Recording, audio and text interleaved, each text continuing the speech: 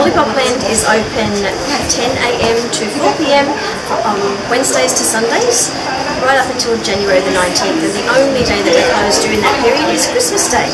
We're located at 126 Archer Street, Woodford, and we're directly opposite the brand new Tourist Information Centre, which is very exciting. We're here right up until January the 19th, which means that we'll be open during the Woodford Folk Festival as well. Welcome everybody, welcome to Lollipop Land. For those of you who I didn't get to talk to properly, you've arrived at what we call is the sugar rush hour. That's when you all arrive at the same time. And it's really hard for us to say hello properly when that happens. So welcome, my name is Jewel, and I do all of the visual merchandising that you see in here. So the planning, the displays, all of the ideas, the crazy ideas behind all of this place is my responsibility. Now none of this would happen unless we had another special person in this room, and she's probably hiding somewhere. But there she is, there's Chris, everybody, wave to Chris. Chris is our original doll artist. So Chris hand sculpts each and every doll out of polymer clay.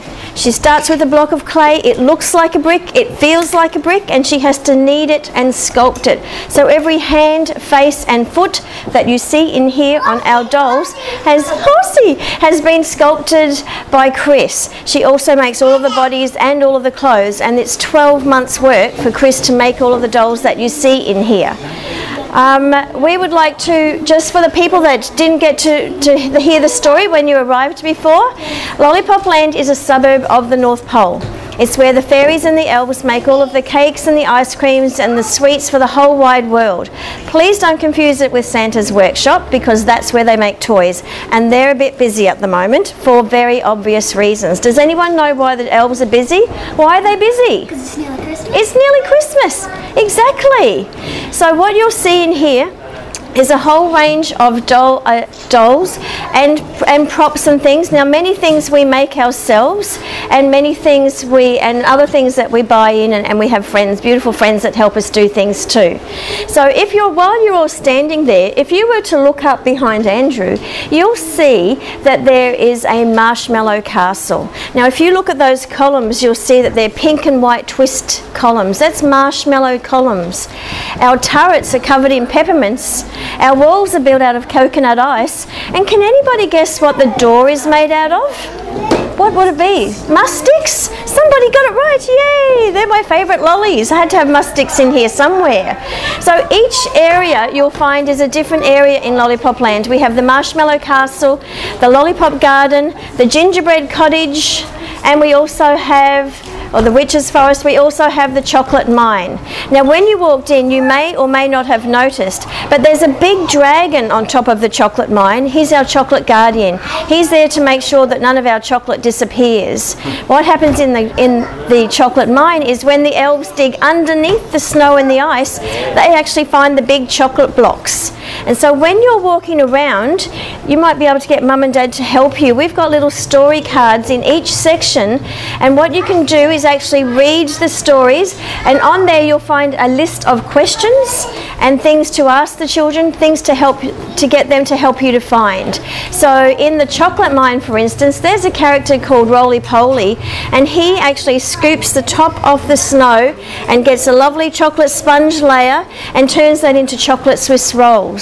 So you'll see there's lots of little different stories on each of those story cards. Now has anybody noticed what I'm sitting on?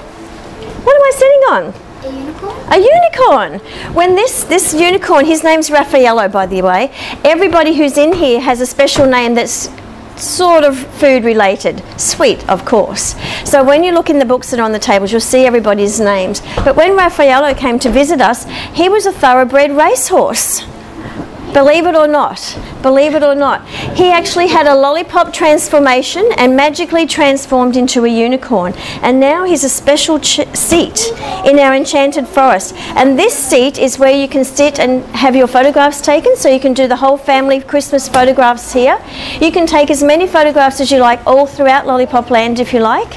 The children are allowed to hold all of these things, all of the props on the unicorn for the photographs. Please don't try to eat them because they don't taste very good.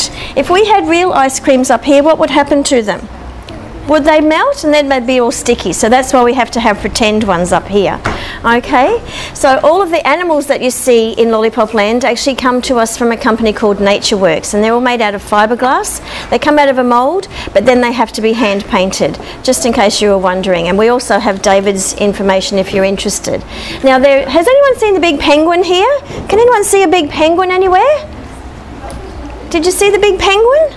That's actually a king penguin. That's a life-size penguin. So if you were to go to the North Pole and meet a penguin, that's how big they really are. Now, do you think it's a boy or a girl penguin? A girl.